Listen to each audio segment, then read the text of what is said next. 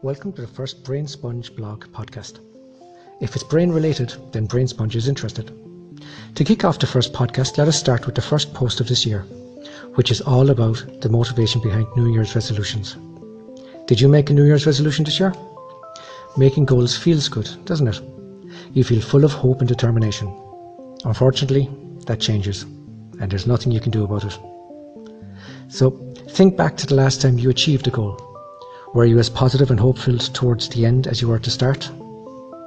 For most of us, those positive feelings that help keep us on track tend to dissipate after the midway point. These feelings of hope, aspiration and excitement that we get at the start of a goal are what is called promotive motivation. We imagine ourselves after losing weight, we get excited about getting fit. We bask in the glow of a promised achievement. When we use promotive motivation, we focus on the positive changes we need to make. To lose weight, we should eat more healthily. To get fit, we should go to the gym. We focus on the positive things we need to do. But as we get closer to the end of a goal, things get tougher. We tend to focus more on the things that we have to stop doing, like we should cut out junk food, or we should stop driving short distances, and maybe walk. By the time we achieve our goal, it can feel more like a relief than the joy we expected to feel. This type of motivation is called preventive motivation. Researchers at the University of Winnipeg and University of Manitoba devised 5 experiments to test whether we do actually switch from promotive to preventive motivation, and at what point. The results of their paper showed that the crossover point comes roughly halfway through the goal. So it seems that all goals go from excitement to gritty determination. So how can we use that knowledge to help us? I don't know about you, but I excel at the first part of goal setting, but not so much at the second part.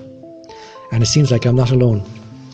A recent survey of UK adults revealed that 63% of them failed to keep their New Year's resolution, and 2/3 of those gave up within a month. So what can we do? One simple trick is to shrink the process. Break big, abstract goals into several achievable and measurable sub-goals. Instead of making a vague resolution to lose weight, make several goals that you can measure. Eat a salad 3 times a week, maybe do 20 minutes of exercise each day. Try to treat these as goals within themselves. Feel the positive emotions of promotive motivation for each mini goal and pay attention to the gritty details when preventive motivation kicks in. With smaller goals, the finish line is always that much closer. You're less likely to give up in frustration when the rose-tinted dream fades a little. You can also use promotive and preventive motivation to your advantage. At the start of your resolution, make a list of the positive things or feelings you will get by sticking to your goal. Reward yourself when you make progress, but make sure that your reward is not a cheat on your resolution. Gorging on chocolate because you ate an extra carrot is counterproductive.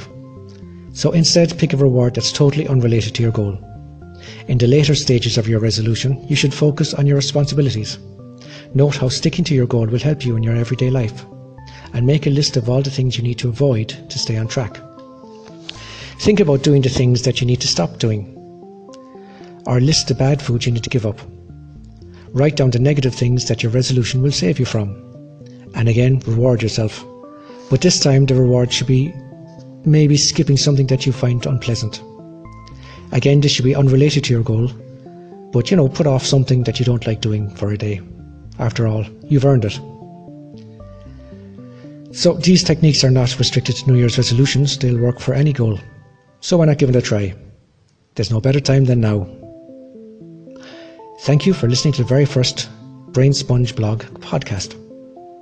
Please visit brainspongeblog.com for more content and check us out on your favourite social media channel.